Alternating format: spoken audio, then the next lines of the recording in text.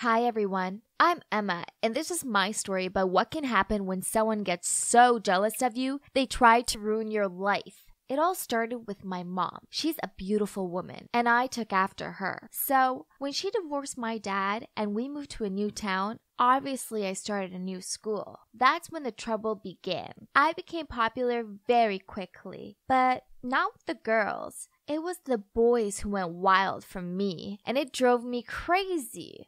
I just wanted a normal life with some nice friends, and it wasn't my fault my mom had passed her beauty down to me. Anyway, there was one girl in particular called Anna who was having none of it. She was also pretty, but she was seriously jealous of me from day one. I remember that first week hearing some girls whispering in the bathroom that I was prettier than Anna. And then Anna walked in and she looked like she wanted to scream. After that, she went out of her way to destroy my life. At my old school, I'd been a cheerleader, so I signed up to join at this new school. Little did I know, Anna was head cheerleader. She pretended to be all nice to me at practice. Then at the first football game we were performing and going through our routine which Anna had choreographed, she made me go at the top of the pyramid, balancing on top of everyone. I was so nervous, but I knew I could do it. Anyway, as I was climbing up there, I suddenly saw Anna whisper to the girl next to her, and then she moved, and the whole pyramid started to fall. She obviously wanted to hurt me, but it backfired, and we all fell on top of her. All we heard was a scream as her arm snapped. Afterwards, she told everyone I was clumsy, and it was all my fault. But I knew she'd planned it, so I'd be the one to get hurt. And that's not all. Prom was coming up, and my mom had made me the most beautiful long silk dress. I felt like a princess and couldn't wait to see what everyone would think. Of course, Anna was also wearing a beautiful dress, but everyone was staring at me. I saw her roll her eyes, and then when I was dancing with two of my friends, I felt something rip. I looked behind me and Anna was standing on my dress. I couldn't believe it. I tried to move, but she wouldn't budge and it wouldn't stop ripping. Suddenly, I was standing there with a mini dress and I wanted to cry. But then my friend quickly got some scissors and kneaded it up. And believe it or not, it actually looked even cooler than before.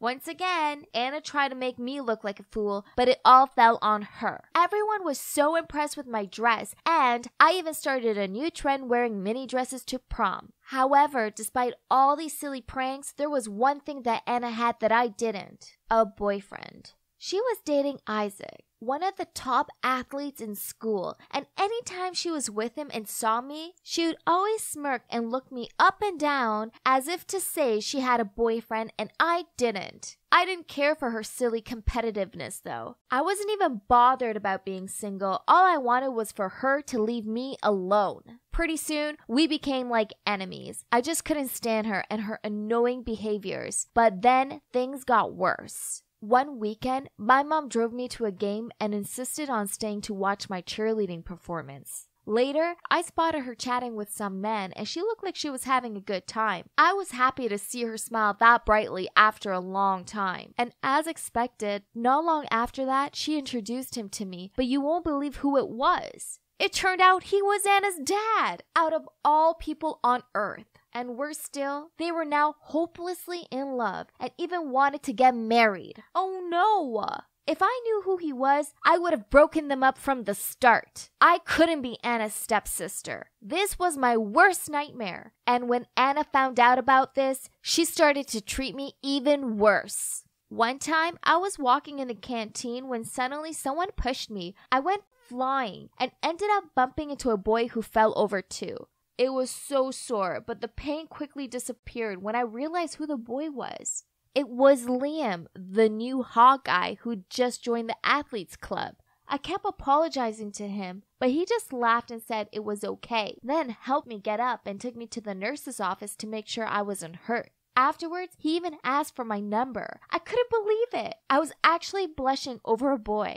Then I went back to the canteen and there was Anna, staring at me all angry. I didn't even have to think twice about who'd push me. Obviously, Anna. Well, thanks to her silly prank, now I had a cute guy interested in me. And for once, I was actually interested in him too. It didn't take long before we became a couple, and then we were pretty much attached at the hip. I also joined his athlete's practice, and because Isaac was there too, Anna was always there as well. She just glared at me with dagger eyes whenever she saw me. I didn't get what her problem was. Anyway, one time, the athletes club suggested we all go see a movie, with girlfriends included. In the theater, Anna sat behind me and kept kicking my chair. I turned over and asked her to stop, but she wouldn't. I could feel the anger welling up inside me, and I thought I was gonna explode. But I didn't want to embarrass myself in front of Liam. So, I decided I needed to stay as far away from Anna as possible. That wasn't easy though. Our school had organized a big athletes competition with another school, and so Liam was always practicing. I always sat in the stands and watched him. And on the day of the competition, Anna came and sat next to me. I almost froze. What was she up to? Instead of pulling some prank, she handed me a bottle of water and said, "Hey, Emma, I don't want to be your enemy anymore. We're basically going to be sisters, so let's just make up, okay?" Then she turned to me and smiled shyly. Whoa, well, that was a surprise. I felt relieved though and said, "I thought this day would never come. I hated things being all awkward between us." Anna just smiled at me again. And then we came down to the field where Isaac and Liam were warming up for the race to wish them luck. Finally, the competition began. Anna and I sat together, cheering our boyfriends on. As expected, Liam won first prize and Isaac came in second. I was so happy for Liam and ran out to the field to hug him, but suddenly some of the organizers approached him and escorted him off the field. I had no idea what was going on, but I saw Anna smirking at me and then walking away. What was that for? After a while, the organizers came back and said Liam had been caught doping, so now the first prize would go to Isaac. What? There was no way Liam would do something illegal like that. He'd never used any kind of substance to perform well. He was just naturally talented. Everyone started saying mean things about Liam, and I couldn't bear it. So I went to find him. I saw him sitting in the corner of the locker room looking shocked. When he saw me, he shook his head and said, "I didn't use doping. You have to believe me, Emma. I'm not that kind of guy. All I did was drink the water you gave me." Oh my God, the water bottle! Anna had given it to me, and I must have passed it on to Liam to hydrate before the competition. I thought she was being nice, but of course she wasn't. This was Anna we were talking about. She'd planned this. She was seriously too much. I ran to find her, and I was raging. She was happily talking to the other athletes, so I grabbed her wrist and pulled her away. "How could you? Are you trying to ruin Liam's life?" I yelled at her. Anna wasn't even bothered. She just smirked and said, "Yup, I am, and so what?" I was shaking by that point, and I said, "You're crazy. Why did you do it? What has Liam ever done to you?" "I did it 'cause I hate you. You stole everything from me, including Liam." Huh? I was so confused. Since when did Anna like Liam? Well, Isaac appeared at the exact moment, and he obviously heard what she said. He started shouting, "You told me you did that to help me win, but no, you're a complete liar. So you're just jealous of Emma, huh? Okay then, now you can run after Liam as you wish. We're over." Anna was shocked and tried to explain that she'd done it for him, that he was misunderstanding her, but he wouldn't even look at her. He said, "You won't get away with this, Anna. I'm gonna tell the organizers right now." Anna tried to get him to stop, but he pushed her away, and she ended up falling onto the ground where she burst in tears. Ha! She deserved it. I went back to find Liam, and the organizers announced that there were some problems with the results and that the competition would be repeated the following weekend. Liam looked so happy and hugged me. Everything worked out in the end. Well, at least for Liam and me. Liam still won first place, and now he's going to compete in the international competition. As for Anna and Isaac, well, they broke up, and Anna moved to another city with her mom. And Isaac got kicked out of the athletes club. On another note, my mom and Anna's dad are getting married soon. And even though I can't stand Anna, I'm still going to go because it'll mean a lot to my mom. At least I don't need to live in the same house as Anna. She's got to be the most jealous person I've ever met, and it's not done her any good.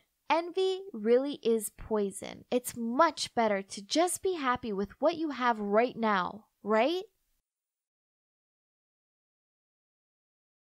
I gripped onto the swing chains and stared down at my feet. Someone was walking over. It was Lydia. "What's up?" she asked as she sat on the swing next to me. "Hey." I managed a weak smile. "It's probably nothing. It's just, my parents have been arguing a lot. Then this morning, Mom smelled some unfamiliar perfume on Dad's shirt and accused him of cheating. Is he really having an affair?" Lydia rubbed my shoulder. "No way! Your dad probably just got caught in a spray mist cloud at the department store or something. You shouldn't jump to conclusions that quickly. Your dad loves your mom.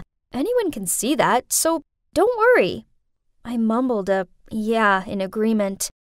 My name's Cora, and as corny as it sounds, before this incident, I had been pretty satisfied with my life. I'm attending a renowned university. I get along really well with my parents, and despite being an only child, I've never felt lonely, as I have my best friend, Lydia, for company. She's more of a sister to me. Regardless of the problem, I just needed to drop her a message, then we'll meet at our spot, which is the swings at the park. Yep, I had it all, and I thought nothing would ever change that. It turns out that I was wrong. So it all began with my dad. He was acting oddly. He often looked at his phone, then smiled to himself.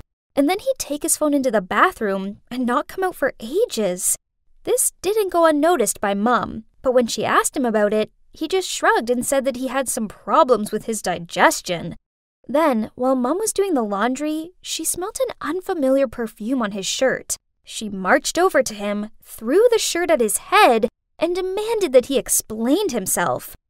Dad denied it and said it was probably just his work colleague's perfume, and that she was overreacting. That's why I arranged to meet Lydia at our spot. And as usual, she was so sweet and supportive. Lydia was right. Maybe I had thought too much. I came home and caught Mom crying in the kitchen. She looked at me with puffy eyes and said, "Something isn't right. I just know it.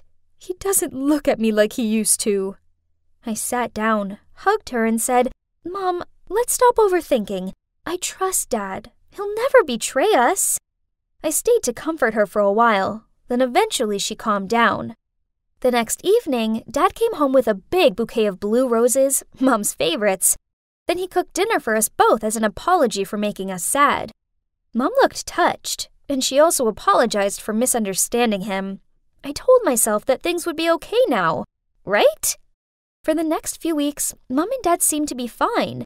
But then, on my mom's birthday, we invited Lydia and her mom Josie over for dinner. My mom was busy in the kitchen, so I took the birthday gift off of Josie for her. That's when I smelt it. Her perfume. It was the same scent that had been on Dad's shirt. I was sure of it. Over dinner, I noticed that Josie kept on looking over at my dad and laughed at all of his dumb jokes.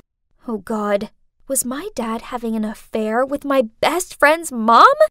I felt like I'd explode, but I couldn't say anything to Lydia, as I didn't want to upset her. So I'd do my best to avoid my best friend until I figured things out. This worked for a few days, but then one day after a class, she rushed over to me and said, "Cora, why are you avoiding me?" I pretended not to hear her and kept on walking, but she grabbed my arm and continued. "Did I do anything wrong? Will you please just tell me?" I spilled out, "I'm pretty sure that my dad's having an affair with your mom." At first, she looked shocked, but then she hugged me and kept on apologizing. It was all too much for me, and I burst into tears in her arms. She told me that she'd talk to her mom and find out what was going on. The next day, I met Lydia at our spot. She looked super awkward, then said, "It's true. My mom had a month-long affair with your dad, but she promised that it's over." My world came crashing down around me. I just couldn't believe it. Lydia hugged me and told me it'd be okay. I was so lucky to have such an awesome friend like her. We both decided it'd be best not to tell my mom. The affair was over, so why break my mom's heart now? I tried carrying on like normal, and for the next few weeks, it really felt like everything was okay. Dad was really sweet with Mom, and he even surprised her with a posh dinner out. But then, one afternoon, I saw Dad pacing the garden. He was on the phone with someone, and I heard him say, "Okay, I'm coming now." Then he got into his car and drove off. I decided to follow him, and it soon became clear where he was going. He pulled up in front of Josie's house and then walked straight inside without knocking. My heart sank. So he was still seeing her. Without a second thought, I called Mom and blurted out, "Mom, Dad's having an affair with Josie. I'm there now. Come and join me and we'll confront them together." 5 minutes later, my mom showed up. She looked both sad and furious. We went straight to the front door and banged on it, and I yelled out, "Open up! We both know about your dirty relationship!" But suddenly, someone spoke behind us. "Hey, Laura. Cora, is everything okay?" We turned around and saw Josie standing there with a grocery bag in her hand. I was about to tell Josie to stay away from my dad when Lydia opened the door and gave us confused looks. "What are you doing here?" "Oh, do you want your dad? He's fixing the dishwasher." Then Josie said, "Lydia, I told you to call a plumber out to fix it." "The plumber said he was fully booked today, so I think that I could ask Mr. Roberts for help," she replied. Oh no! So it turns out I'd misunderstood what was happening and messed everything up. Suddenly, my dad appeared in the doorway and said to us, "What's all this banging and shouting about?" "Right, we're all going home now to talk." As soon as we got home, Dad waved his arms about in anger, then yelled at Mom, "You're crazy, jealous, and unreasonable, and I can't be around you anymore." I felt so bad. This was my fault, not Mom's. So I tried explaining this to Dad, but he just told me it wasn't my business and continued to shout at Mom. At first, Mom just sat there silently, but then she quietly said, "Is it any wonder I act how I do? I mean, you have been having an affair with my friend." "Right. If you keep on being this ridiculous, then let's divorce." Then he stormed off. It was horrible. Now Mom was inconsolable, and I felt awful for telling her. That night, I messaged Lydia to meet up, but she called me instead. She told me that she'd called my dad to ask him for the plumber's phone number, but he said that he'd come and fix it. She also said that Josie and him really were over. Then she hung up. This was kinda odd, but I suppose Lydia was finding it tricky being stuck in the middle of things with her mom and me. I guess I just needed to give her some space until things cooled down. After that, Mom and Dad barely said a word to each other. Talk about tense. Then, one day, Mom decided to move to my grandparents for a few weeks, as she needed time to think everything through. I didn't blame her, but I didn't want to stay home alone with Dad, so I went and stayed with a college friend. One night, I came home to pick up some clean clothes when I saw it for myself. My dad was kissing her on the couch. I couldn't believe my eyes. He was such a liar. So I coughed to clear my voice, then said, "Oh, so it's over, is it?" They both looked up at me, and that's when my eyes met with hers. Only it wasn't Josie. Nope, it was Lydia. She stammered out, "Cora, why are you here?" What? Lydia? So my dad had been having an affair with Lydia? How could the girl who was always there for me through high school breakups, bad grade mishaps, and growing pains do this to me? Then Dad put his arm around her and told me everything, that he had never had any affair with Josie. It was Lydia all along, and that they were in love and wanted to get married. It was all too much for me, so I rushed out of there. Lydia ran after me and called out my name. Then when she caught up with me, she grabbed my arm. "Cora, wait, I want to explain. Your dad and I interrupted her. "Why lie? Why say it was your mom?" "I'm sorry. I just wasn't ready for everyone to find out then. So I sprayed my perfume on my mom and made up the story that she'd admitted to having an affair with him. As for the dishwasher thing, well, I set that up, as I knew you'd follow your dad and call your mom. I feel bad, but your mom needs to know. He doesn't love her. He loves me." I jerked my hand away and shouted, "You're such a liar! You don't deserve to be my friend, And you can't have him! He's with my mom! Suddenly, she changed her attitude, smirked at me, and said, Cora, let's accept the truth. Your dad is bored of your mom.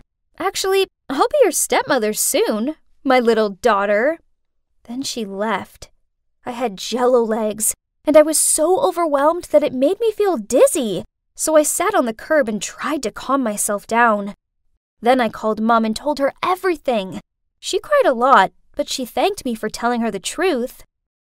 After that, Mom came home and told Dad she wanted a divorce. Then she demanded that he move out. This was 6 months ago, and it's been hard, but Mom and I are getting there. I haven't spoke to Dad or Lydia since, although I've heard that they're living together. I know I can't avoid them forever, but I just don't know if I'll ever be able to forgive them. For now, I'm staying strong for Mom and helping her through this. Then maybe one day in the future, if they contact me, I'll be ready to meet them and maybe, eventually, find it in myself to let them back into my life.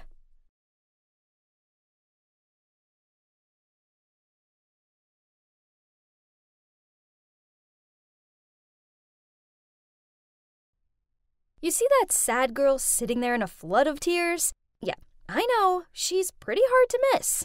Well, that was me a few months ago. My boyfriend had literally just broken up with me, and I had to pack my stuff out of his place ASAP with a resentful heart. But thinking back, if he hadn't broken my heart, I wouldn't have fallen into this super awkward and ridiculous situation. Oh, I forgot. I'm Ava. I'm 22, and I suck at love.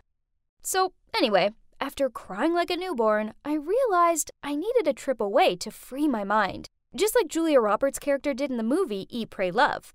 But I could only afford to do the low-budget version. So, I went on Airbnb and found a reasonably priced room to rent in this idyllic beach house. And it gets even better. The owner, Hazel, is out most of the time, so it would be like renting the whole house with the price of one room.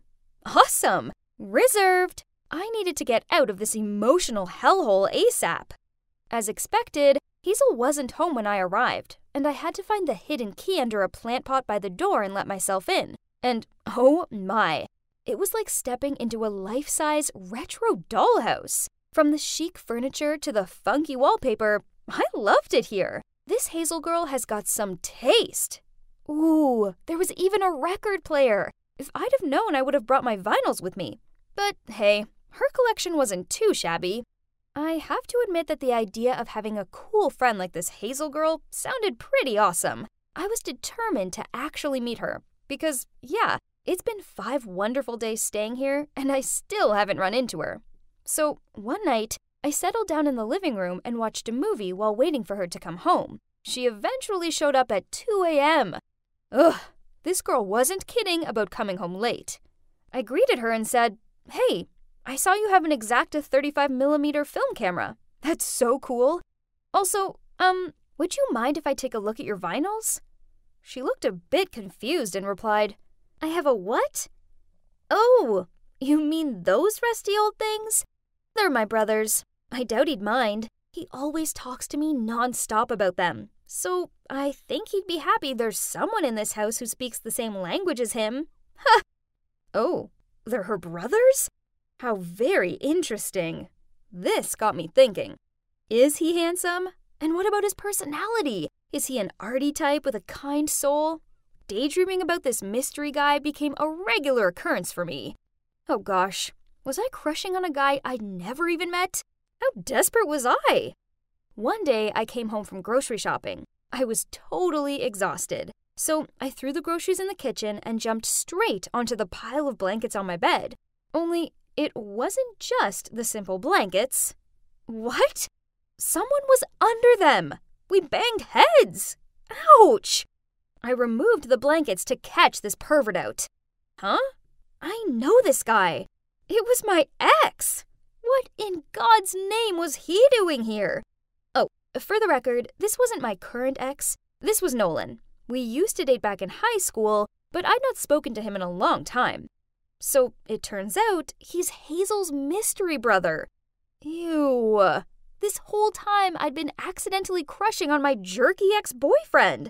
This made sense now, as we always did have lots in common, but thank you, universe, for ruining my vacation. With a dagger stare, I asked him why he had the audacity to be napping in my bed. He snorted, then said, "Your bed? This is my house, and my room. The question is, what are you doing here?"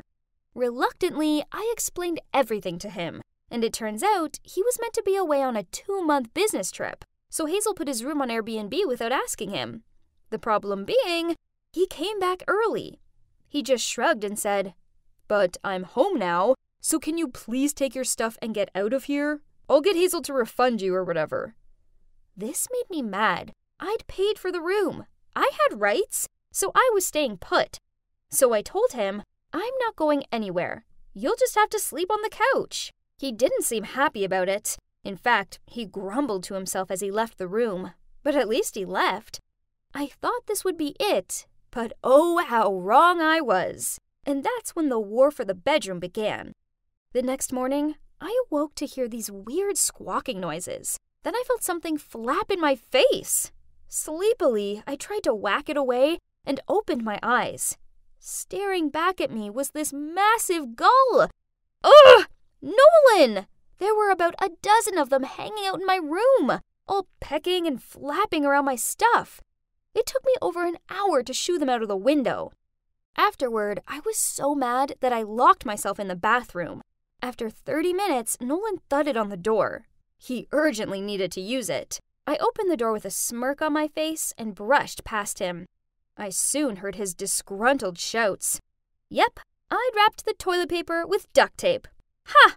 I wasn't done with him yet, so that evening I hid some cookie crumbs on the couch, and he woke up the next day covered in ant bites. He was like a real-life ... Yes, it's 2-1, loser. This went on for a couple of days. Nolan switched the toaster settings, so my breakfast was ruined. Yuck. So I sneakily downloaded a fake cracked screen app on his phone and placed it on the floor. When he picked up his phone, he totally freaked out and started blaming his dog. It was so funny. All this pranking was exhausting, so I was kind of relieved when Nolan went out one night, and I could just chill on the couch and watch a movie. Suddenly, the power went out. Great. The switch must have tripped or something. I put on the torch on my phone and was about to go and check it out when my phone rang. All I could hear was someone deep breathing into it. What the hell? I hung up and my body started to shake. All of a sudden, the door burst open and Ghostface was standing there. Terrified, I held my head and screamed like a banshee. But then I heard somebody call my name. Ava! Ava! It's me, Nolan. It's okay. I was so relieved to see him that I jumped into his arms and cried into his sweater. Please don't cry. I've got you, he said in a soft voice while he held me. I felt so secure and safe. What was that he was holding in his hand? It was a ghost face mask. It was him! He knew I hated horror movies. What a jerk! I pushed him away and shouted, "What the hell? Are you crazy?" He just smiled and replied, "It was worth it, 'cause the hug was so sweet." Man, I hate this jerk. After that, I avoided him. So, okay, I did catch myself looking over at him and getting this weird, warm feeling. One time, he was playing with his dog on the beach, and I watched on from the porch. Did I have a crush on my ex? My God, I hope not, 'cause that would be pathetic. But I had to admit that, although his pranks were really annoying, they'd also been kind of fun. It made me reminisce on the old days when we were together, and we were so happy back then. But nothing lasts forever. Hazel appeared with 2 cups of coffee, and we started chatting. I told her how annoying her brother was. She laughed, then replied, "I know, sorry. I didn't know you guys used to date. I wouldn't have rented the room to you if I had.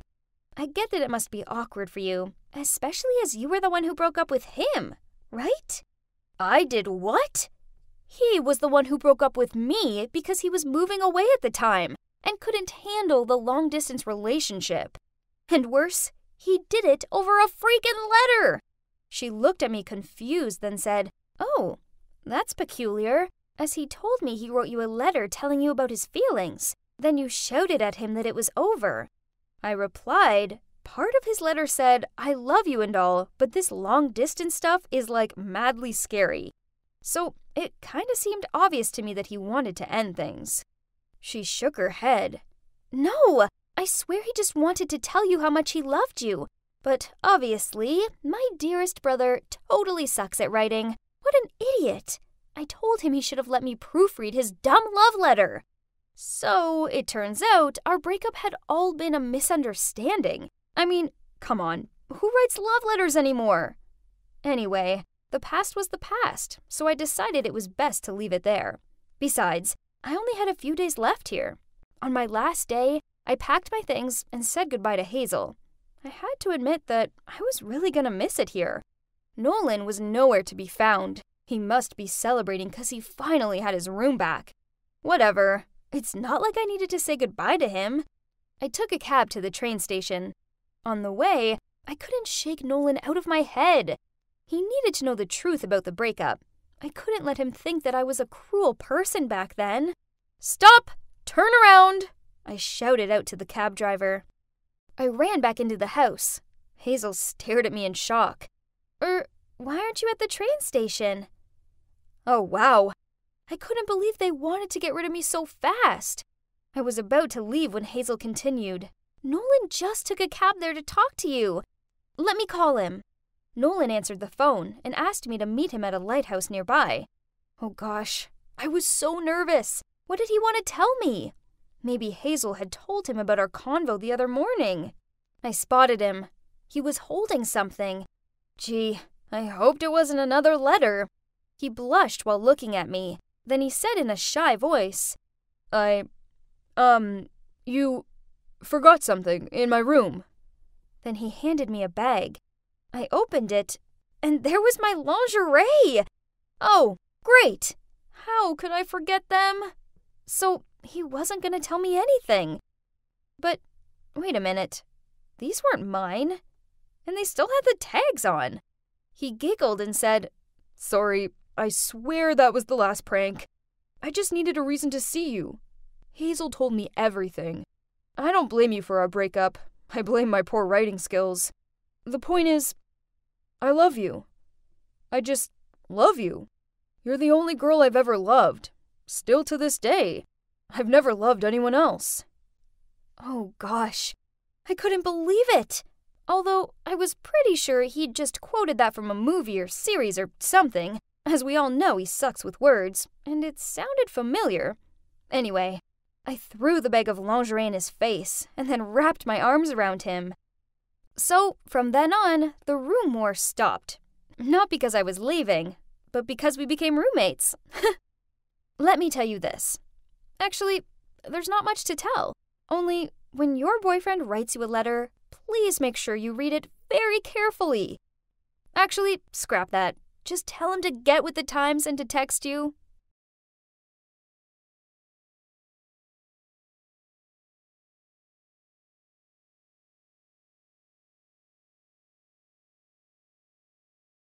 "Hey, that guy over there just asked for your info," the bartender said, which made me turn and look around. Oh, he's gone. As you can see, I'm sitting at the bar of a 5-star resort. No, I'm not rich. Instead, I took out all my savings and decided to splurge them on enjoying every single last day left of my life. It all started months ago. I had this constant aching and exhaustion. I blamed work stress, but my symptoms grew worse. Eventually, I went to the doctor and sat there in stunned shock as I heard the words cancer and progressive. The next few weeks were a whirlwind of hospital appointments and treatments. I had chemo, and my lovely long hair fell out. I just felt tired and hopeless all of the time. Enough had I had this. I stopped the chemotherapy, quit my job, and decided to enjoy the little time I had left. The Hawaiian beach is so beautiful. Then suddenly, someone walked straight into me. Ugh, their drink soaked me. I heard them say, "Oh my God, I'm so sorry." "Oh, hey, you're the girl who sat alone at the bar earlier." I looked up, and wow, he was handsome. I shook my head and insisted it was my fault for not paying attention. After that, he joined me for a walk, and we started chatting. Oh, his name's Blake, by the way. So the next day, I asked him out for lunch. I don't have much of an appetite these days, and the most I could do was staring down at my barely touched plate. Then I knew I needed to be honest with him. "Hey, Blake, I really like you and want to get to know you more, but I have cancer and don't have long left." At first, there was a sickening silence, but then he took my hand, and can you believe it? He said he wanted to get to know me too. The next few weeks with him were magical. Then we came back to the city and continued dating. Blake was so amazing and constantly showered me with love. One night after dinner, Blake drove us up to this hill. He said he wanted to show me Orion's belt, and it was so romantic. I didn't want to ruin the moment, but there was something I needed to tell him. "Blake, I saw the doctor today. He said that nothing has changed. Although he didn't mention it, I guess I don't really have much time left." My tears streamed down my face. "I've had the best time with you. I really do think I love you." Suddenly, Blake got down on one knee and asked me, "My darling Lucy, will you marry me? This is the least I can do for you." I was speechless, so I nodded and then held him tightly in my arms. I was too happy. I couldn't help sharing our love story on social media. Soon, thousands of people were liking and sharing it, saying what an inspirational couple we were. This was crazy, but amazing. Their support made me feel like I could take on my cancer, the world, everything. I started noticing that Blake was getting a lot of attention from other girls. They knew he was the guy who proposed to the dying girl, so they seemed to flock around him and admire him. Then one day, when we were at the wedding dress store together, I stepped out of the fitting room in this beautiful gown, feeling like a princess. But then I spotted Blake talking to some other girl. She touched his shoulder, and I overheard her say, "Your fiancé is very lucky to have you." Then she leaned in closer to him. "Blake?" I hissed at him. "Baby, how do I look?" He turned away from the girl and stared at me. "Yeah, gorgeous," he awkwardly smiled. I couldn't help but feel terrible. I know he's an attractive man, but he was about to marry me. It was not nice at all having him flirt with someone else at my dress fitting. Still, I tried to put it all aside, as I wanted to enjoy what little time I had left. The wedding was a dream come true. It was such a magical day. Then right before our honeymoon, I went to see my doctor. To my complete and utter shock, he told me, "I'm pleased to inform you that you're in recovery." Oh my God. I couldn't believe my ears. I was getting better. I rushed home and told Blake the good news. Only his reaction wasn't what I expected. His face dropped, and at first he was speechless. Then he stuttered, "Congrats, honey." What did that even mean? Regardless of this, our honeymoon was marvelous. My appetite was back, and I was making the most of it. Yum! Food tastes so good. This didn't go unnoticed by Blake, and he tutted, "Can you try chewing more gently?" Whatever. I was intent on enjoying my food. When we arrived back home, I moved into his apartment. For God's sake, there were dirty plates and smelly socks everywhere. How could someone so meticulous about their looks live in such a state? I told myself that it was fine. I loved him, so I could learn to love his mess. Being alive felt so good. So admittedly, I may have overdone it on the snacks. Cake, meals out, and yeah, I'd gained some extra pounds, so household chores were a bit too much for me. Besides, why should I have to do them? It was his mess. But one time, when I was sick of his stinky underpants everywhere, I asked him, how can a guy who looks like you live in this rat hole? Go clean up. But he ignored me and went straight to bed. And it took no time for his loud thunder snores to follow. What the hell? Where was the kind, charming man I married? Fed up, I tried my best to clean up the place a little bit. I was out of breath and sweating a lot. My head was super itchy, so I took off my wig and scratched my scalp. At that moment, I heard Blake screaming, and when I turned around, he was clutching his face in fear.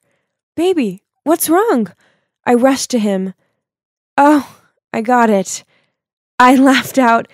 It was just too uncomfortable to wear this wig, so I took it off. That's all, but look, my hair is growing back again. Shaking, he stuttered. You were wearing a wig this whole time? You look terrifying. Well, yeah, I suppose jagged growing hair made me look quite creepy. Shouldn't you be happy for me? I mumbled and forced a smile, while trying to put the wig back on. Knowing that I was able to live life again was incredible. But living Blake with my moody, uncaring husband now, that wasn't so great. One evening, he came home from work in a foul mood and started shouting at me for not tidying up. I told him I shouldn't have to, as it wasn't my mess. He scowled at me. I single-handedly provide for the both of us. Come home to see you chilling on your huge backside, and you dare talk to me like that? You're the one who needs to get up and work, since you eat double the amount I do. His words hurt. So with teared-up eyes, I said to him, how dare you talk to me like that? Blake was about to say something, but he paused, then just sighed. Look, I'm sorry, babe. I know you're recovering. I sharply stared at him and said, I didn't do anything for dinner, so let's eat out. I was enjoying my rotary chicken. It was so good that I might have taken too big of a bite, and it lodged in my throat. Soon I was choking. I couldn't breathe. Afraid, I looked at Blake for help, but he was scrolling through his phone. Then to my disbelief, he walked off to the bathroom. I kept thudding the table to call for help. Luckily, a waiter rushed over and hit me real hard on the back, and I managed to spit the piece of chicken out. When Blake returned, I angrily asked, how the hell could you leave me like that? What are you talking about, baby? I saw you enjoying your food. Are you done? Let's go home. Ugh! He definitely knew I was choking. What a jerk. Everything I once thought and expected from him shattered. He was willing to let me choke to death over helping me. The problem was our love story was so famous now, and even though I knew Blake and I couldn't bear each other, the thought of us breaking up and being heckled by others made me feel so sick. I guess I was stuck with him forever. So we had to continue tolerating each other. Then one evening, while I was munching on potato chips and watching TV, my phone rang. It was a strange number. Hello? Are you Blake's wife? Blake's been in a car accident, and we really need you to come here. I froze for a few seconds. Sorry, wrong number, and hung up. My phone rang several more times, but I didn't answer. The guilt started to creep up on me, so I grabbed my bag and rushed to the hospital. The nurse told me to sign some papers so Blake could have his surgery. With a pen in hand, I hesitated. Excuse me, where is the organ donating section? I asked. My husband is willing to donate if anything bad happens. This is not the right time to ask me that question, the nurse yelled at me. Right at that moment, Blake's parents rushed in panicking. I gave them the papers and sneaked back to the apartment. After that, I thought long and hard about our relationship. It had been so passionate at first, but I realized I didn't love him at all, and neither did he. All our decisions were made intensely quickly, based on the idea that I might die later. We were too stubborn to admit defeat and walk away, and now we were miserable. A few weeks later, Blake came home in a wheelchair, and we both sat in awkward silence. Then I broke the ice. That night, when I choked at the restaurant, did you ignore me on purpose? Blake answered me with another question.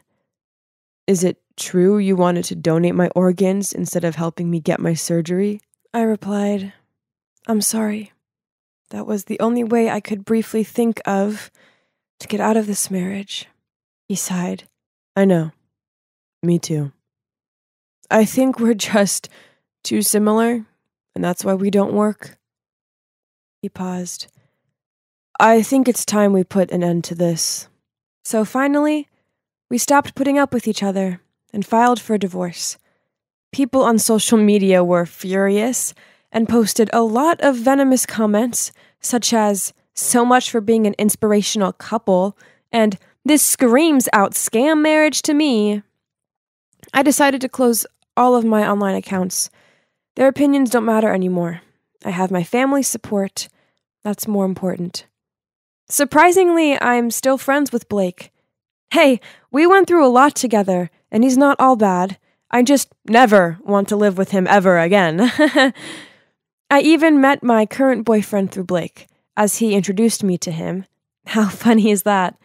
Sometimes things don't work out as planned, but that's okay. Living a lie just to save a bruised ego is much worse. Oh, by the way, this is my real hair. I am now completely healthy. Remember, you only live once. So, make sure you don't waste your time trying to please others, and instead, you embrace life and live it at its best.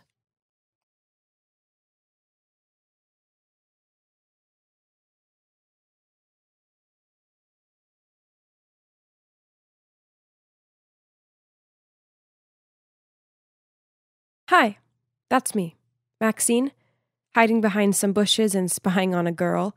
Don't get me wrong, I don't have a crush on her, nor am I a total psychopath. I'm just doing a favor for my mate Damon. But if I'd known how crazy this was all going to get, I'd never have agreed to help him. It all started when Damon fell in love with this girl, Sophie. She had this mysterious charm that made him want to talk to her right away. And he did. She didn't even glance at him. She just walked away. Ouch. I didn't like her one bit. She was so stuck up. But Damon didn't give up that easily. He tried all kinds of tricks to get her attention, even waiting for the bus with her, even though he had a car. Nothing worked, though, and this made him miserable. He begged for my help, but I said, no way. Then he said, "Aw, come on, Maxine, you're a girl, so just befriend her or something. Maybe you can find out what she likes, her fave foods, music, etc. Then I can try to impress her. Please, I'm begging you. I'll even lend you my Nintendo Switch for a month if you agree. You can't say no to that." He had me at that. I'd do anything to get a Nintendo Switch. Fine, it's a deal, but don't blame me if it doesn't work. So after class that day, I searched for Sophie. She was at the bus stop, and I was about to approach her when suddenly she walked away. I decided to follow her, and on the way, she stopped to help an old lady cross the road. Wow, I was surprised. For someone with such a cold face, she had a pretty warm heart. Maybe she wasn't so bad after all. After that, she started walking towards the park, and by then it was starting to get dark. What was she doing? She sat down on a bench in a creepy part of the park, almost like she was waiting for someone. I hid behind a bush so she wouldn't see me, but I was totally freaked out. Suddenly, 2 guys appeared and started talking to her, but they didn't seem like her acquaintances. Oh my gosh, she looked panicked. I had to help. I quickly shouted, "Help! Officer, please help! There are 2 guys bothering us!" Obviously, there was no officer, but it worked. The 2 guys ran off, and I rushed over to make sure Sophie was okay. She was surprised to see me, but then she hugged me and thanked me for saving her. Her whole body was shaking. She must have been terrified. I walked with her back to our dorm, and she told me how she liked to come to the park at night because it was so peaceful. I told her it was clearly dangerous and that she probably shouldn't go alone anymore. Then we exchanged numbers, and after that we became quite close. Close enough. That was a few days later. I told her Damon had a big crush on her and asked if she'd maybe go on a date with him, but she just shook her head and said she wasn't ready. Her eyes looked sad, so I didn't push it any further. Maybe she'd just gone through a bad breakup? I didn't ask her again, but one night I was heading to her dorm for a movie night when I heard 2 people fighting. It was Sophie and some guy, and she was crying. It looked like the guy was about to hit her, so I ran over and said, "Hey, what the heck do you think you're doing? Leave her alone or I'll call the cops." He just laughed at me and said to Sophie, "We're not done yet." Then he stormed off. I asked Sophie if she was okay and who that guy was. Then she told me how he was her ex and that he kept trying to get back together with her, but she wasn't interested. As she told me this, she started to cry and said, "Because of him, I've become so scared and anxious. I'm even too scared to sleep at night." I felt so sorry for her and told her I was here for her and that she could call me anytime. Well, maybe I shouldn't have said that because that's exactly what she started doing. Every night she'd call me and we'd end up chatting until 3 a.m. I was so exhausted, but I wanted to help her. She seemed so anxious all the time. Damon knew we chatted a lot, but he'd stopped asking about Sophie. It seems he'd lost interest and was more worried about me looking like a zombie from The Walking Dead. "You seriously need some sleep, Maxine. Leave Sophie be. She's clearly got issues. It's probably best to not get too involved." Easier said than done, though. But that night I decided not to answer her call. I went to bed early, and when I woke up the next morning, I had about 20 missed calls and 50 texts from her. Oh my gosh! Some of them said she was so lonely and that I'd abandoned her. Then one said, "If you don't pick up, then I will end it all." Okay, this was crazy. I immediately called her, but she wouldn't pick up. I rushed to her dorm, but nobody answered. I was panicking by then and bashing on the door, screaming, "Sophie, open this darn door!" But there was still no answer. I was terrified she'd done something bad, so I asked some students to help me bash down the door, and that's when she opened the door. I've never been so happy to see someone alive. I ran over to hug her, but she looked so annoyed. "What are you doing here? You're making a scene," she said. "What? I was so worried about you. You said you were going to..." But she interrupted me and said, "You need to get some sleep, Maxine. You seem insane." I couldn't believe it. After all those calls and texts, she was the insane one, not me. I didn't feel like yelling back, so I just left her. I needed some space. She tried to apologize to me over the next few days, but I didn't want to be around her. She even texted me saying if I wouldn't be her friend anymore, then life wasn't worth living. I was so tired of her threats, so I just ignored them. And then things got worse. A few days later, Damon and I were studying together when Sophie called me and said she was in the hospital. She told me that she had a brain tumor and they'd just done a biopsy to see if it was malignant or benign. I couldn't believe it. She asked me if I could pick her up, and I said, of course. This was so scary. I told Damon, and he just said, "I think she's making it up, Maxine. How could she suddenly have a tumor? You guys just had a fight, and suddenly she's in the hospital? Come on, think about it." I was shocked. "Damon, how could you? You're such a jerk." Then I ran off and arrived at the hospital to find Sophie sitting outside wearing a hospital cap. She said her hair had been shaved off for the biopsy, and I asked to see the scar, but she wouldn't show me. She said she'd get a headache if she took it off. I was just glad that she was okay and gave her a ride home. We made up, and I decided to look after her for the day. She seemed so weak. I couldn't bear to see her suffering. I called Damon to tell him that he owed me an apology and told him about Sophie.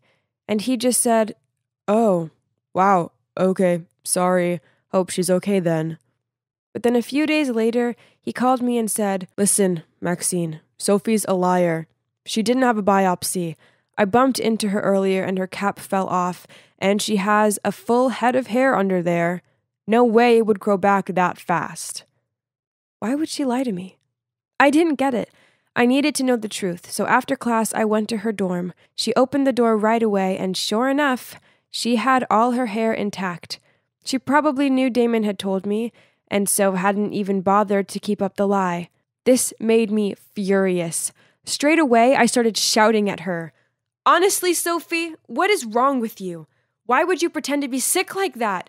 Friends don't do that." Sophie grabbed my hand and said, "Maxine, I'm sorry. I was desperate. I only did it because I missed you and wanted you to care about me again. I took it too far, though.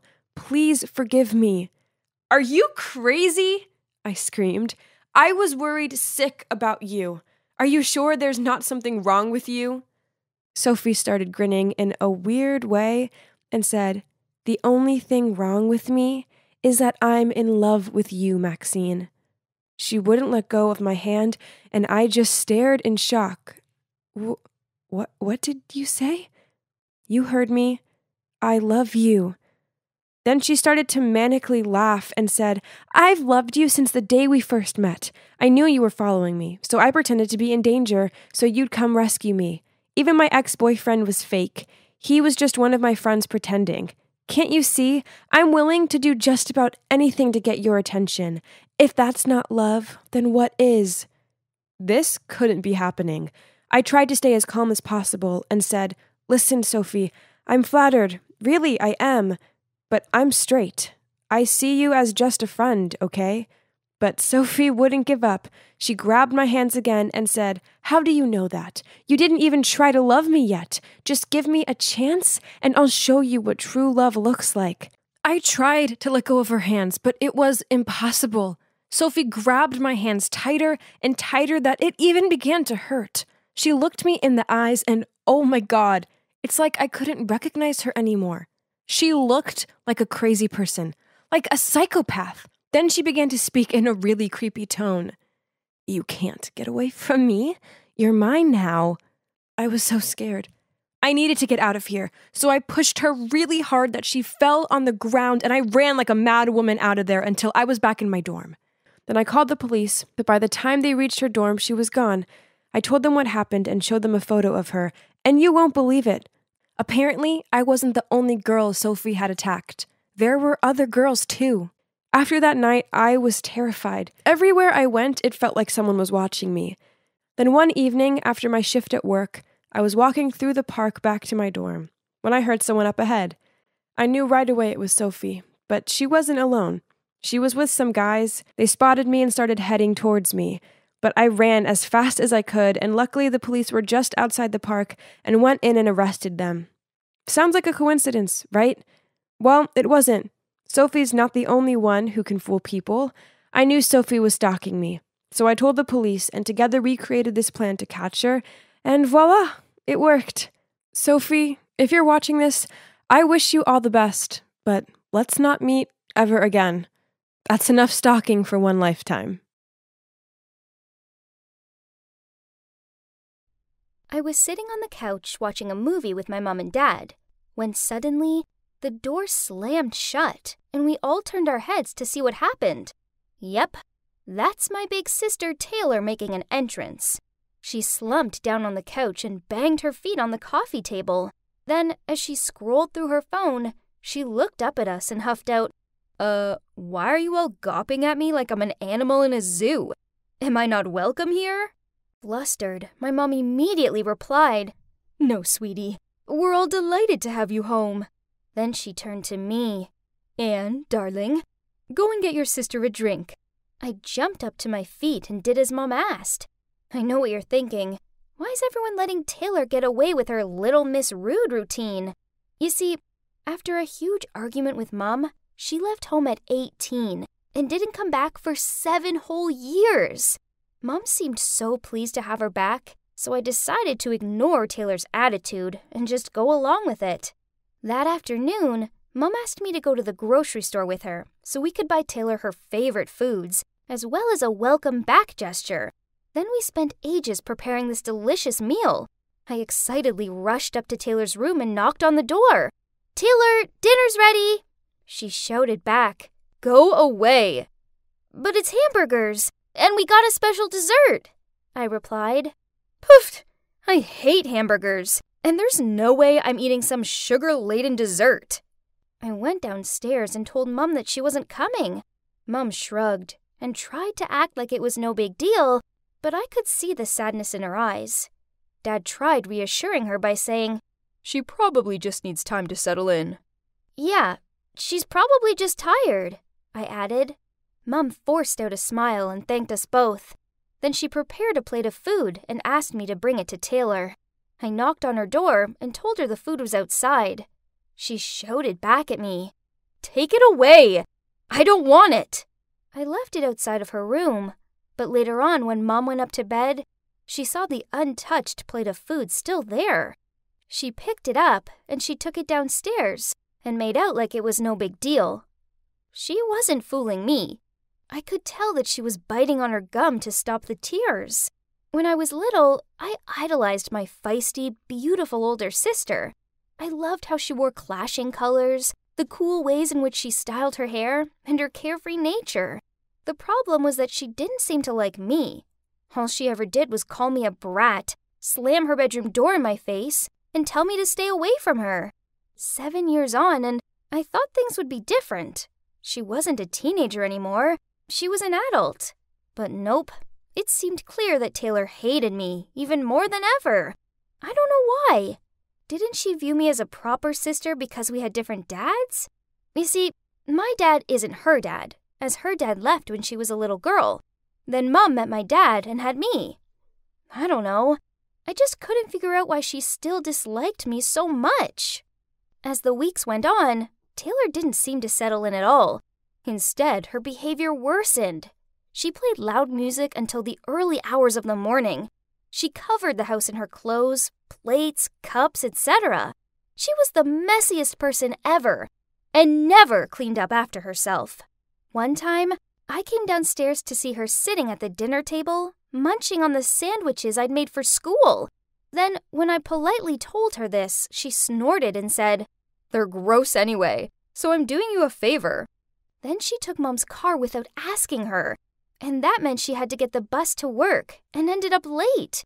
When Mom talked to her about it, Taylor just smirked, threw the keys at her, said, "You're out of gas," then walked off. Mom tried to keep calm and distracted herself by tidying up. So I tried hugging her, but she shrugged me off and told me to go away. It felt like Taylor could get away with everything, while I was the one getting snapped at for nothing. Still, Taylor must have been through a lot, right? Maybe she just needed some time to reconnect with Mom again. Then peace would be restored to our household. Just when I thought things couldn't get any worse, they did. I was reading in the living room when I heard voices coming from outside. I went to check it out and saw Mom and Dad talking to our new neighbor. They sure looked friendly. Then Taylor appeared and grinning said, "Making friends with the neighbor, are you, Mom?" Mom flustered out, "Taylor, this is Bill, my old classmate and our new neighbor. Isn't it a small world?" "So, you're Mom's age?" "Whoa, you don't look like it." "Hang on, didn't you say you had a crush on some Bill?" "I see why. It's just a shame you rushed into remarrying, isn't it?" Mom and Bill gave awkward looks, while Dad was gritting his teeth.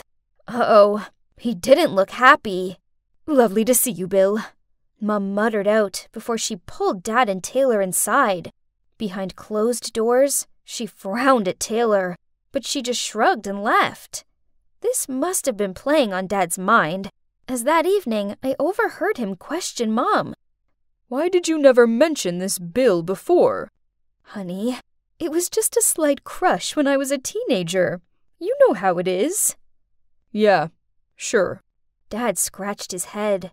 Now I was stuck in the middle of all this tension, and it was all down to Taylor stirring the pot again. Then a couple of days later, Dad came home from work and immediately started freaking out. "The bank called. Apparently I spent an obscene amount of money in a watch store. Was it you?" Mom shook her head. I didn't know anything either. Then Taylor piped in. "Speaking of buying stuff, we do need to get something for Bill's birthday. I mean, he did invite all of us, so it'd be rude not to." Uh-oh. I know Mom hadn't got round to telling Dad that Bill had invited the whole family to his party yet. Dad gave Mom a skeptical look and snarled, "Oh, I see. You used my money to buy your high school sweetheart an expensive watch? Listen to yourself! You're being ridiculous! I'm not going to stand around and listen to you accuse me like this." Then Mom stormed off. I really wanted to tell them how this morning I'd seen Taylor lingering in their room, looking suspicious. But how could I bring this up when the atmosphere was so intense? I decided I needed to confront the source of the problem, Taylor. When it was just the two of us, I said to her, "I know it was you. I saw you snooping around Mom's stuff." She just shrugged and replied, "Little Anne, seems you're smarter than you look." "Yeah, I did it. So what?" "Why are you being so cruel? Mom and Dad might split up because of you." To my shock, she grinned and she said, "Well, that is my plan. Why should you get to play happy families when I'm stuck here without my dad?" What? How could she be so selfish? I couldn't hold back my frustration anymore. How can you do this to Mom? I won't let you get away with this. Is that so? And what exactly is a quiet mouse like you gonna do about it? Then she shoved past me and walked off. I know I needed to tell Mom, but this meant breaking her heart. I was going to do it. I just needed to find a gentle way of telling her that her beloved daughter got a buzz out of ruining her life. But then, before I had a chance to figure this out, something terrible happened. The next day, I arrived home from school to find Mom and Dad in the kitchen. Dad had his arms folded and a stern look on his face, and Mom was in tears as she sadly peered down at some papers on the table in front of her. Divorce forms. What happened? Anne, you have to believe me. I didn't cheat on your father. Then Dad interrupted her. Stop lying. I can see it with my own eyes. Then he slammed a stack of photos onto the table. In the photos, Mom was kissing Bill in a cafe. Huh? This didn't make any sense. I don't understand. I didn't meet Bill yesterday. I met my friend Sandra. But Dad just got even more furious. Then he pulled his suitcase towards the door. Stop lying. I can see what happened clear as day. I can't trust you anymore. Then he left. Mom cried harder after that. I didn't know what to say or react. I wanted to believe Mom, but those photos told me differently. Suddenly, the door opened and Taylor strolled in, looked at Mom crying her heart out, and gave a delighted smirk, then went upstairs. That's right, Taylor! She must have something to do with this. So I kept an eye on her. As I passed her room, I heard her on the phone. And without a second thought, I went to find Mom and dragged her upstairs.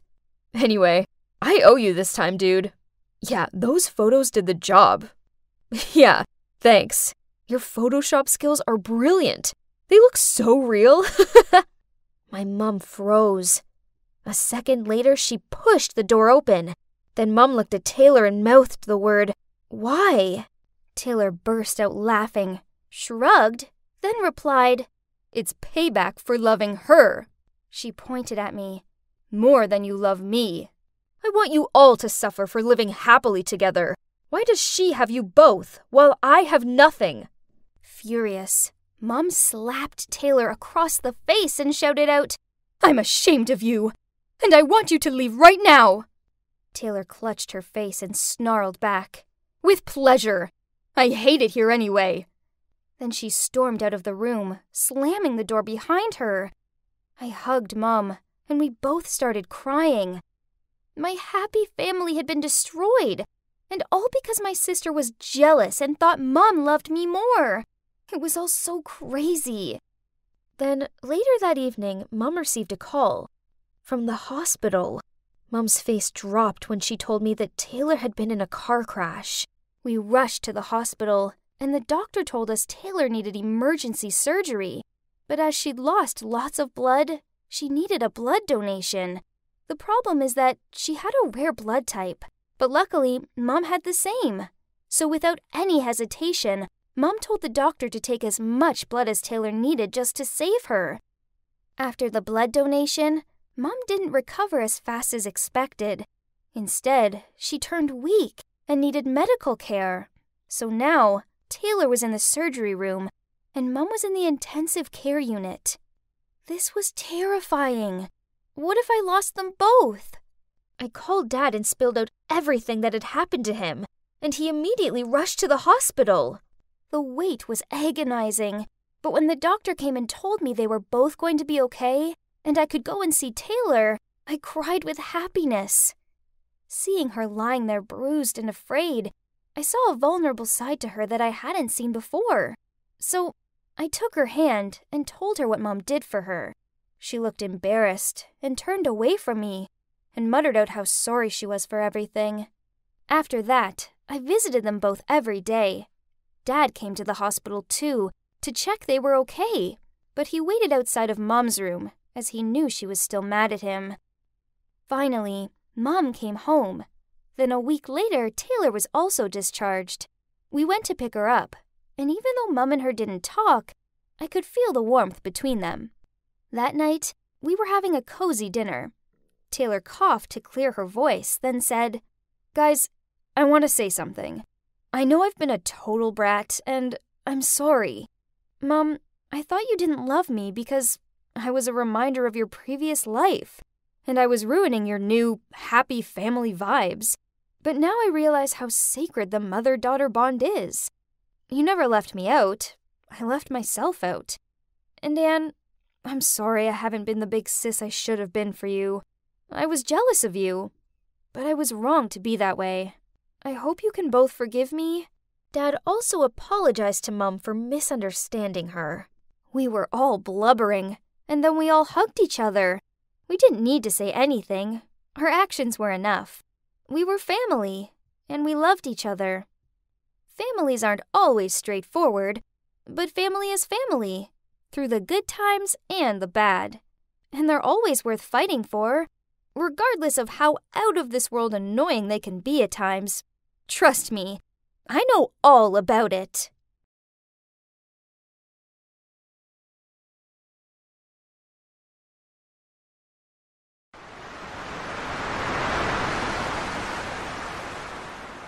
Hey, get up! Who are you? What are you doing in my room? What? Excuse me? Who are you? This is my room. This guy was totally crazy. He insisted this was his room, even though I'd picked the key up from reception just 2 hours ago. What do you mean you got the key? I checked in first and just left the key at the reception desk to go out and buy some stuff. Whatever. I like the beach view here, so I'm staying. Unbelievable! Then he pulled out his phone and called reception. Okay, so I'm Liana, and I'm in the tropical paradise of Bali. My dream vacation wasn't off to a great start, thanks to this Charles guy trying to kick me out of my perfect beach view bungalow. Poof! Okay, now listen. They admit they gave you the wrong key. He pointed at his phone. Now, go back to reception, get the right one, and they'll probably give you a free treatment in the spa or something as compensation. No chance. I frowned at him. I like this room.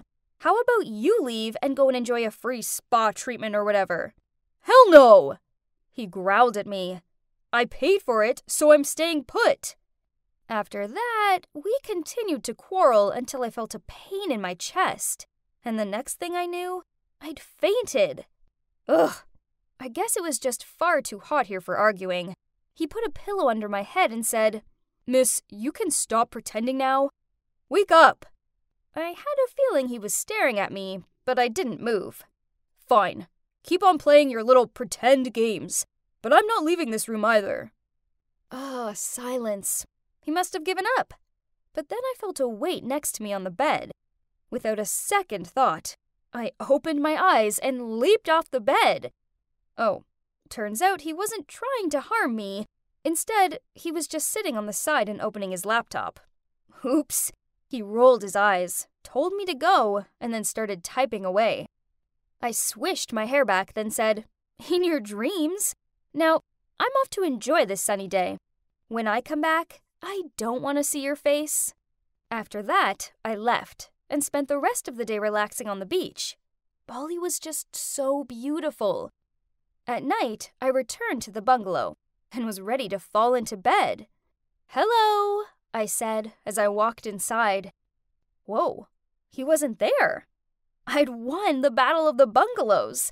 I used the last of my energy jumping up and down on the bed and singing out, "He left, I win, he's a loser, I'm a winner." Then I curled up into bed and started to drift off. Smash! I jolted upright. The window had been broken, and lingering at the foot of my bed was a tall, dark figure. I screamed at the top of my lungs, but they lunged forward and covered my mouth with their hands. "Shut up," they whispered in my ear, then pulled their mask off. It was Charles. Confused, I blurted out, "What the? Why did you break the window?" "Quick, grab your things." I pushed him off me and sat there with folded arms. Nice try, but if this is your way of kicking me out, it won't work. I'm not leaving. Suddenly, another man entered the room. Charles placed his mask back on and quickly grabbed the lamp from the bedside table and threw it at the man. I grabbed my bag in a panic, while Charles took something from his backpack and then he led me out of the room. We took the back road out of the bungalow and headed into the forest. "Where are we going, and who is he?" I questioned, but he remained silent. "Say something. What's going on?" "Shut up for a minute. Now, I'll take you to the airport to leave this island," Charles grumbled. It was pitch black, and I was trampling through the forest in flip-flops. Ugh! Then, to make it even worse, I tripped over a branch and busted my knee. "Great!" He lowered his back and said, "Get on." I was a bit surprised at first. Maybe he wasn't as mean as I first thought. After a while, he decided we should rest in the forest till dawn. Charles fell asleep the second he hit the ground. I couldn't sleep, and then I thought back on the incident in the bungalow. Thinking about it, I remembered Charles grabbing something from his bag. So I crept over to him and slowly reached for his pocket to see what it was. Suddenly, he grabbed my arm tightly. "Charles, let me go!" I hissed out. My arm started to hurt. "Ouch!" "Look, this is a dangerous business I'm in," he said as he let go of me. "I'm trying to keep us both safe." Okay, I could really see worry in his eyes, so I muttered out, "Fine," then rubbed my arm. After a ridiculously uncomfortable night of zero sleep, he nudged me at dawn and told me to start walking. He took my hand and led me forward. I guess it was nice that he was so focused on protecting me, but, why did he keep looking at his phone? Are we lost?" I asked. He kept his eyes on the screen and shook his head. Then he led me into the other direction, and then another. Yep, we were so lost.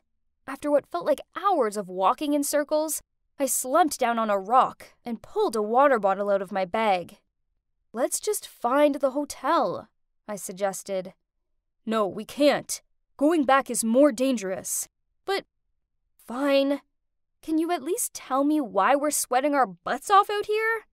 "I suppose I've implemented you," he sighed out. "Still, you have to take this to your grave." "I won't tell. Promise." "They're after this." He took a USB stick out of his pocket. "The president of the company I work for is carrying out illegal activities, and this is proof." "Whoa, you're like James Bond!" I smiled as I passed him the water bottle. "Hardly." He laughed. Then he thanked me as he took the water and drank half of it without hesitation, then offered me the rest. He told me he was working for another company and had been sent in to investigate. "So, you're betraying the president?" I asked, skeptically. "Kind of. Yes. By the way, I know you just wanted a nice vacation, but I've accidentally dragged you into this mess. I'm so sorry." "Don't worry. I guess this is kinda exciting. But this is the summer getaway with the most insects I've ever had." I swatted a mosquito away. I heard him laugh, but hang on. Why was he all blurry? I slurred out, "Is your head heavy?" Then I saw him faint in front of me, and a few seconds later, The world turned black. I flickered open my eyes. My head hurt. I was tied to a chair. And so was Charles. There were some scary-looking guys staring at us. Oh no, this couldn't be good. One man walked over to Charles and in a stern tone said, "Charles, hand over the USB, and no one gets hurt." "I don't know anything about a USB," he muttered out. "I don't want to give out threats with her here. But if you insist..." One of the bodyguards walked towards me, grabbed my hair, and pulled it backward. "If you don't find value in her life, just keep it and watch her die." "Stop! Leave her out of this! I don't have the USB. I dropped it somewhere in the forest." Then he turned to me. "I'm so sorry I got you into this." The man sneered. "Stop being so emotional, Charles. It doesn't suit you." I was shaking with fear as the man pulled something out from his back and pointed at me. "Last chance, Charles?"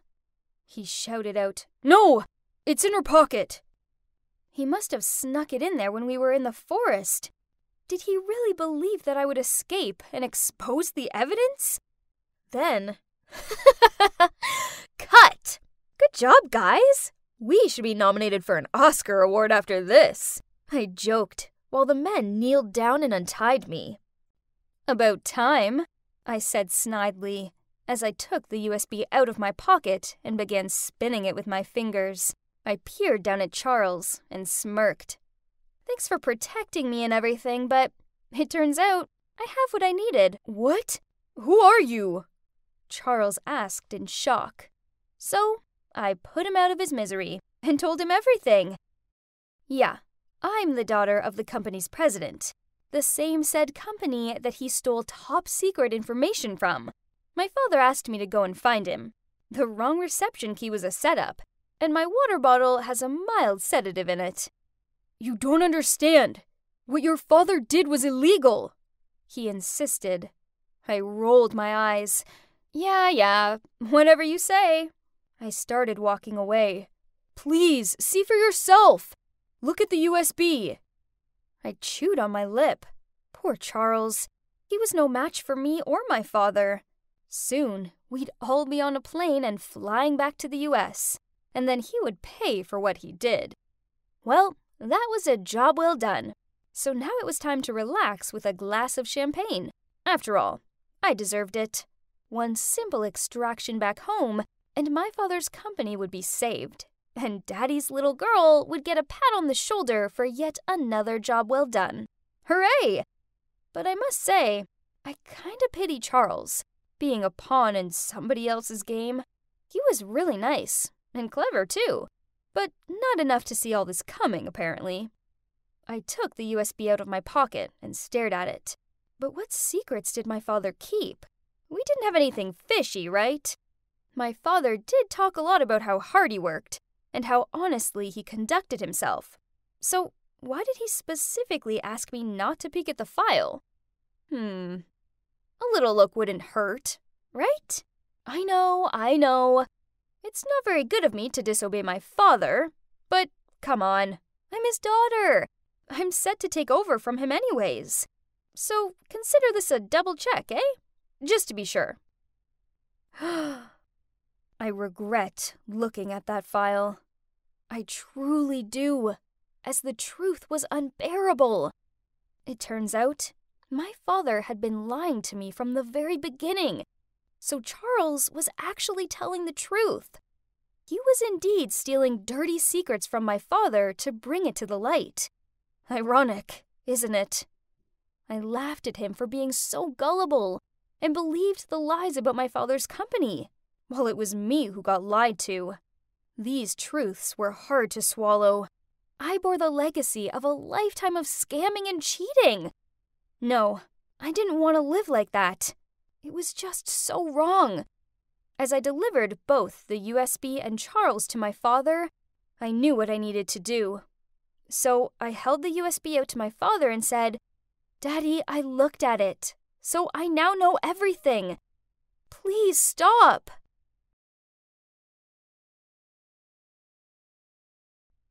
Leanna, so your father turned himself in and will be in jail for a while. So, what do you plan on doing with the company? I was quiet for a moment. This was a big question. Should I continue with my father's business, or put an end to it once and for all? I thought back to the day when I confronted my father. But Princess, I did it all for you. It's your legacy. I don't want to live with dirty money, Dad. You've always been my hero, but now I'm just ashamed of you. His face fell, and I saw the sadness in his eyes. Seeing my father like that was the worst feeling in the world. Then it looked like he realized something. My father quietly nodded, handed me the president of the company seal, and sadly left the room. I'm afraid that I would repeat my father's mistake. So, taking a deep breath, I looked the journalist directly in the eyes and assertively said, "After careful consideration, I've decided to close the company." After the conference, I was on my way out of the building when Charles caught up with me and asked, "Well, Liana, what will you do now?" I shrugged. I don't know. I suppose anything is possible. Although, I do need a place to stay first. I can't return to mine. I can't bear it. Well, if you'd like, you could stay with me. Charles smiled at me. Yeah, I'd like that. Then grinning, I added, as long as you don't try to kick me out this time, or drag me through a forest. I hate what my father did, but in the end, he did own up to his crimes, and is paying the price. As for me, I was just going to take one day at a time, and see where life took me. And if that just so happened to involve a certain James Bond wannabe, then so be it.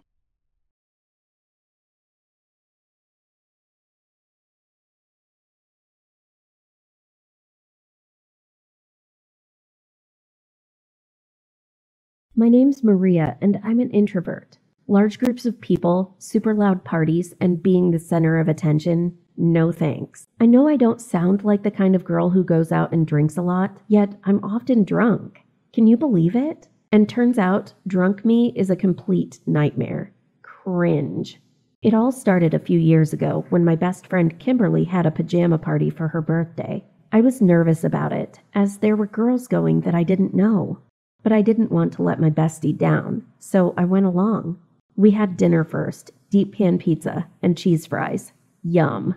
Then suddenly my behavior turned weird. I couldn't stop laughing at every little thing. Then I ran around the house pretending to be an airplane, and hung my head out of the window and started waving to complete strangers who passed by. I don't remember any of this though, but one of the girls videoed me and uploaded it to her social media page. The next day at school, everyone was pointing and laughing at me.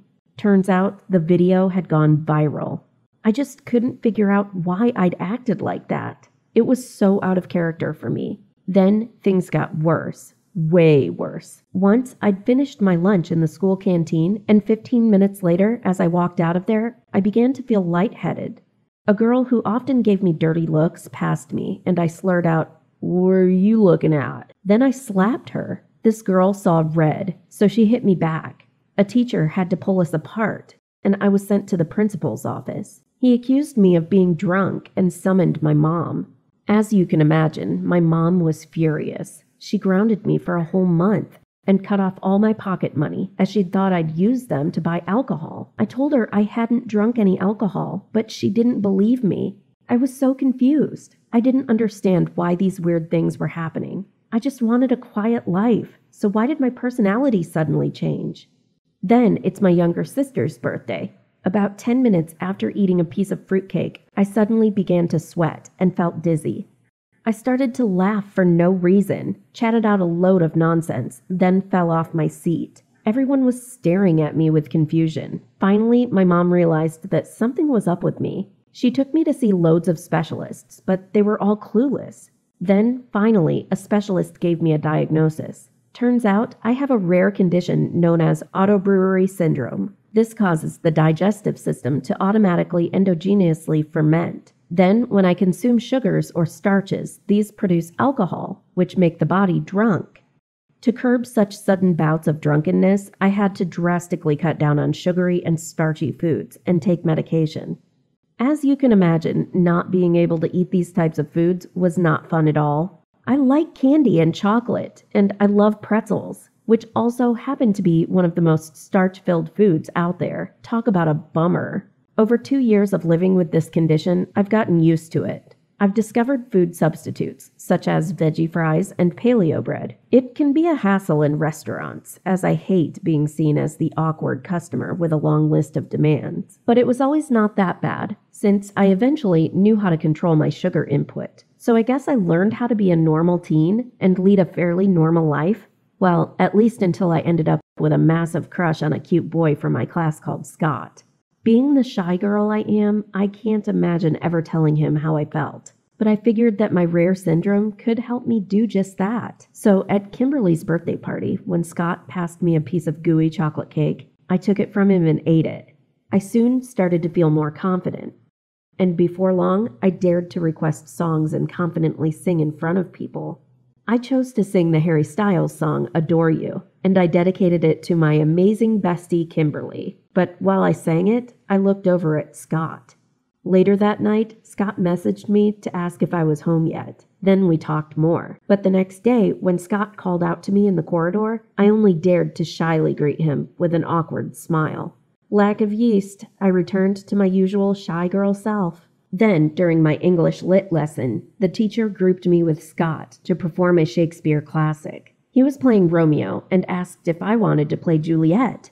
Oh, for a shy, quiet, and stuttering girl like me, performing in front of a whole class seemed unimaginable. But I didn't want anyone else from our group playing Juliet, so I plucked up the courage to say yes. So, before every rehearsal, and of course the official performance, I ate some candies. The performance was very successful, and afterward, Scott asked me to go to his friend's birthday party with him. I was super worried, but then I thought if I got a little drunk off food, everything would be fine. During the party, I was so nervous and longed for the confidence that I ate a bit too much candies and fruits, as I often did. I usually knew how much to eat so I could remain in control of my actions, but my nerves caused me to overdo it. The rest of the night was a blur. But Scott told me I was laughing like crazy, walking unsteadily, and I even wrapped my arms around his friend Freddie's neck and kissed him on the cheek, which caused Freddie's girlfriend to slap me in front of everyone.